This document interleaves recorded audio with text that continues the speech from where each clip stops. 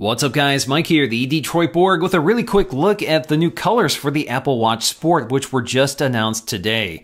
So as you know, the Apple Watch Sport launched with silver and space gray, but we now get gold and rose gold, and all at the same price at $349 or $399 depending on which size you want. Apple also announced some new sport band colors, and they do come on some of these. So for example, the 38mm rose gold comes with the lavender sport band, 42mm comes with the stone sport band, and if you're looking at the gold, the 38mm comes with the antique white sport band, and the 42mm comes with the midnight blue sport band. Apple has also expanded the sport band collection to a whole variety of colors, so there's a lot to pick from now if you want to buy them separately.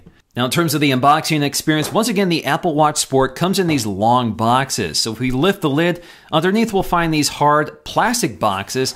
If we move those out of the way below that, we'll find some of the accessories. First thing we'll see here is a packet, which includes a quick start guide explaining how to set up and use the watch. We'll also find our safety and warranty guide. We also have the small/medium band here. So if the pre-installed band is too long, you can swap it out for this smaller band. Below that, we'll find all of our standard accessories, including a wall adapter as well as our charger. Again, this is a magnetic charger using induction, so all it does is adhere to the back of the watch to charge it wirelessly. And of course, we've seen this before. Getting back to the watch cases, first thing we need to do here is pull the tab to open up the sleeve. Then we're left with our Apple branded boxes. All we have to do is lift the lid, and inside we'll find our Apple Watches in their appropriate colors. So automatically, these colors make the watch look a little more premium than the bright colors of the Sport we've known up to this point.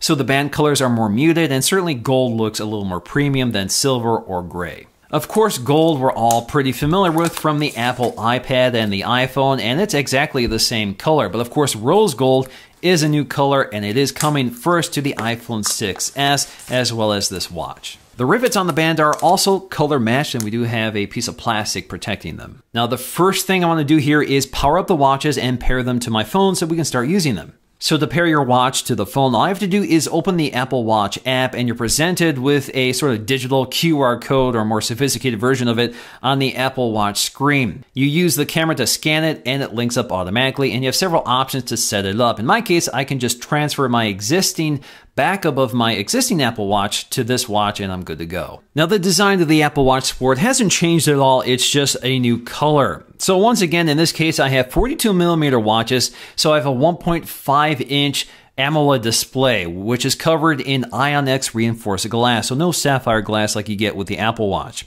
The body itself is anodized aluminum, 7000 series anodized aluminum, like the new iPhone 6s. Along the back, we'll find our heart rate monitor, along with all the information surrounding it. Once again, we also have our release catches for the watch band, so if you want to swap them out, it's really easy to do. Along the right side, we'll find our digital crown, which is also pressable. We'll also find our friends button, which allows us to quickly access our favorite contacts. On the left side, we'll find our waterproof speaker and microphone. Now in terms of this display, once again, it looks fantastic with really good anti-glare properties. It's curved at all edges, so it feels really nice to swipe across. Again, we have that nice AMOLED display, which I think looks really vibrant with those deep blacks that sort of blend into the bezel of the watch and disappear, so you don't really see the border of the display.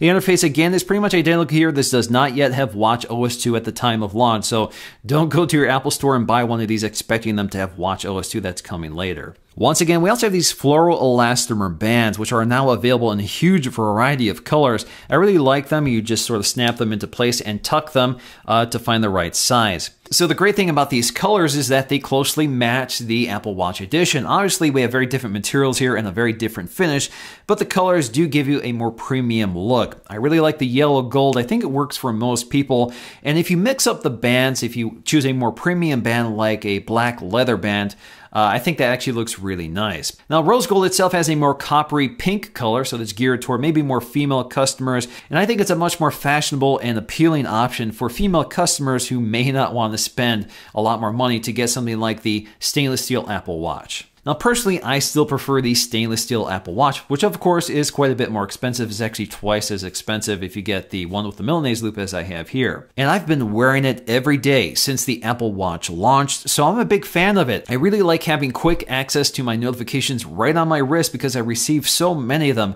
It's nice to quickly glance at them without having to whip out my phone all the time. Alrighty guys, hope you enjoyed this really quick look at the new colors. If you did, please give this video a thumbs up to let me know.